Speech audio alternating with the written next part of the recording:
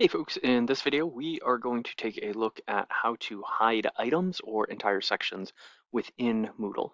So as always, you go into your course, the first thing you do is turn edit mode on in the upper right corner, and you scroll down once it is in edit mode, and we're just going to go to a particular section. So say this is the section. If I want to hide specific things, right? So maybe I want to hide this particular activity. I click on the three buttons here, the little kebab menu, and I select hide. When I do that, of course, it tells me it is hidden from students. Now, if I want to hide an entire section, such as, oh, I don't want them to head into the next week, then I actually come to the section header. And when I click on the kebab menu and I select hide topic, it actually hides the entire thing. So that's really useful, of course, if I'm going through and I want to hide future weeks, and when I'm ready to make it available, I once again click on the kebab menu and I do show topic, and it will show anything within that topic that doesn't already have a setting to hide. And so what I mean by that is sometimes you might have something, it could be a discussion, and you will say like, I don't want this discussion to show up until Tuesday of the week. When you make the topic visible, uh, that one that has a specific setting will not show until that setting is met. So uh, these will default to the topic unless they have a particular setting available. You could also, if you wanted, set these as times.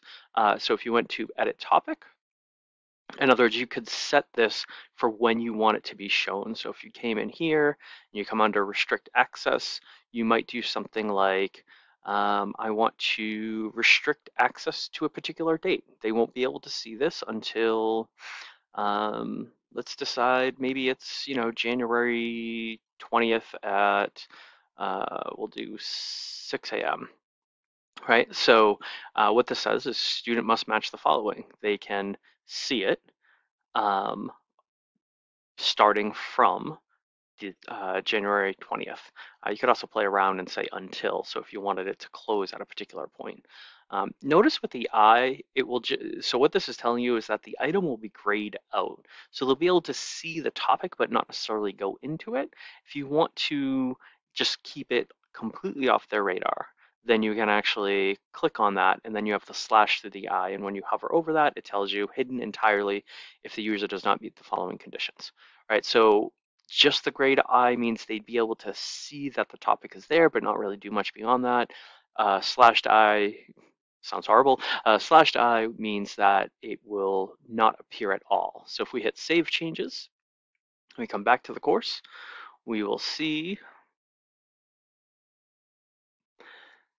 if we go down to, oh, we're already in this subject. So it tells us right now it's available from January 20th at 6 a.m. onwards, hidden otherwise.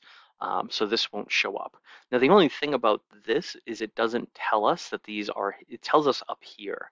But if you remember when we hid an entire section, right, when we came up and we said, hide the entire section or hide the entire topic, um, all of them ended up with this hidden from students. So it can be a little bit confusing.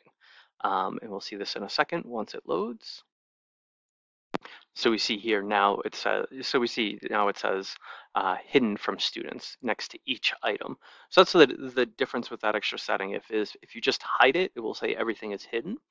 And in this case, if you set a date in which you want it released, it won't say hidden. If if you understand those differences, it doesn't really matter that much to you, but for some folks, it may, that reassurance of that visual saying what can and can't be seen might be better. So hope this is helpful. Let me know if you have any questions.